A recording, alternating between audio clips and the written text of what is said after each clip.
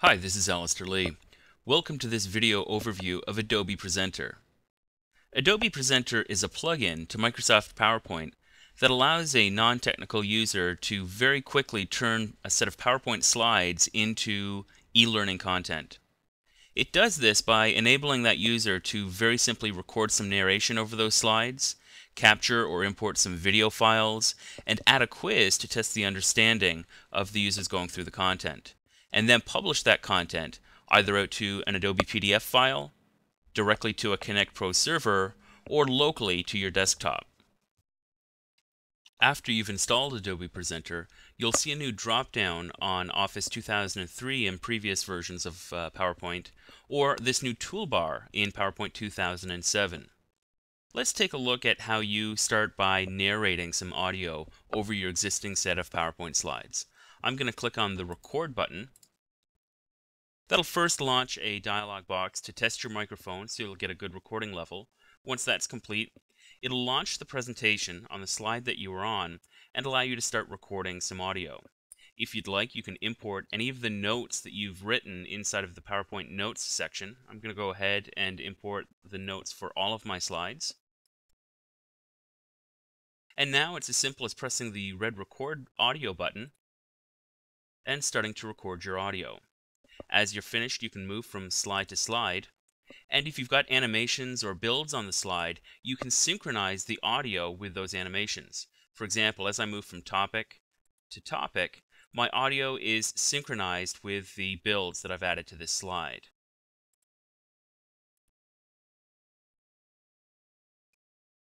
Once you've recorded your narration, you can also edit that audio using a built-in audio editor inside of Adobe Presenter. This audio editor allows you to zoom in and make some basic edits like removing ums or ahs or any other mistakes you may have made while recording the audio. You can also do things like insert silence into the recording. If you've already recorded some WAV or MP3 audio files in a different program, you can also import those directly into Adobe Presenter and apply them to each one of the different slides. In addition to being able to record audio onto the slides, the new version of Adobe Presenter also allows you to capture video from your webcam. I'm going to press the capture button here. And I realize this video isn't showing up in the screen recording that we're creating, but you'll see the final results that we create. Here I've got the option to place the video either directly on the slide itself or in the sidebar that plays as we produce these Adobe Presenter presentations. I'm going to select the slide itself, and I can edit some of these settings if I'd like, potentially changing the size, making it a little smaller, as well as changing the quality or audio device that I'm using. But you can see the layout is really geared towards a non-technical user. The only active button on this dialog is a big red record button that allows me to start recording. I'll press that button now. And now I'm actually recording some video that I can place on the slide. Once I'm finished recording that video, I'll press the stop button. And as I press OK, Adobe Presenter will take that captured video and place it on the slide itself. I'll move that up to the top right-hand corner, and we'll see as I play this slide, the video will actually play for me. If I'd like, I can resize that video so it fits a little better on the slide. I can also use Adobe Presenter to select that video and make some basic edits to that video. For example, I can edit the in point and the out point for the video that I just recorded, in case I want to chop off some sections at the start and at the end. I can also add some very basic effects, things like being able to fade in or fade out or both, as well as set a time delay. If I've already recorded audio on this slide, I may want my video to play after the audio has already played through. Or if I've got animations, I may want to set a time delay with those animations. If I've got video I want to include in my presentation but don't want to capture it from my webcam, I can also use this import feature to import video in a number of different file formats. Windows Media files, QuickTime files, or Flash video. Again, I've got the option to place that video directly on the slide or in the sidebar that plays during an Adobe Presenter presentation. Once we've recorded our audio and our video onto the slides, we've created a self-running presentation. We're not finished yet though. We want to be able to test the understanding of the users taking this content, so we'll create a quiz. To do that, I'm going to press the Quiz Manager button at the top here, and this opens up a dialog that allows me to start asking some questions, either at the end of the presentation or throughout as the user's taking it.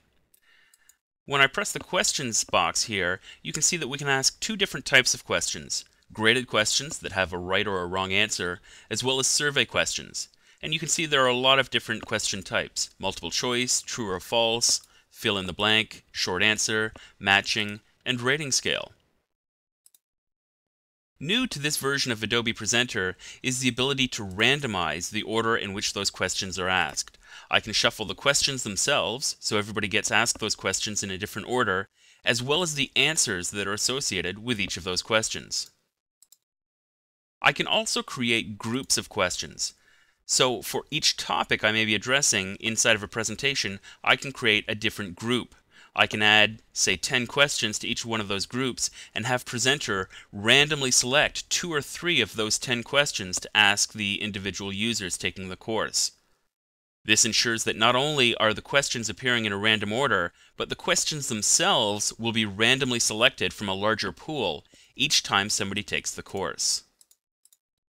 Now that we've added our audio, our video, and our quiz, it's time to publish this content as a piece of e-learning. I'm going to press the Publish button here. And Adobe Presenter gives us 3 options for publishing.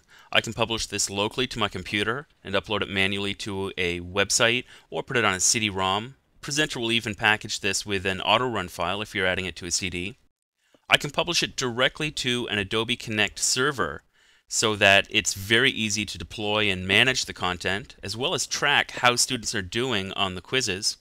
Or I can publish it to an Adobe PDF file that'll allow me to take this completely offline and deploy it very easily via email.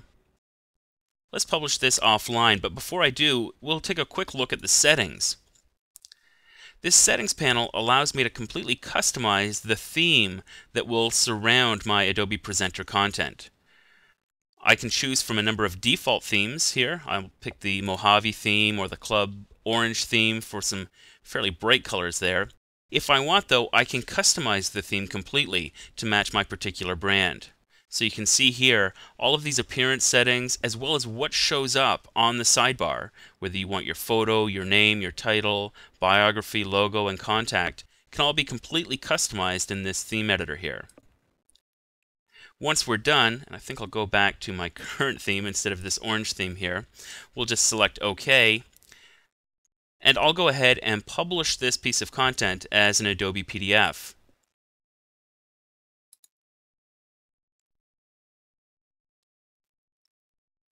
Once Presenter's finished publishing the content, it'll show up here in your My Adobe Presentations directory. And you'll see here we've got this forklift presentation that we just published. If I open it up, I get a very similar experience in the PDF as I would get if we were watching this on a Connect Pro server. You'll see here that we've got a sidebar that gets added as a skin around our Adobe Presenter content. And this sidebar allows me to quickly jump to a specific slide in the content, see all of the different thumbnails, see the different notes that may be part of the content, and this gets picked up from the notes inside of PowerPoint. I can also search, so if there are specific terms, they'll be picked up in the search, whether they're on the slide itself or in the notes for that slide. You can see as we go through this and get to the quiz settings here, that the quiz is automatically rendered for us. It's in Flash, so we've got this drag and drop functionality. As I get the questions right or wrong, I get a little indicator here. In this case, I got the question wrong, so I've got a red X. But as I continue and get something right, I'll get a green check mark. So that's the Adobe Presenter functionality. Hopefully you've enjoyed this short video overview.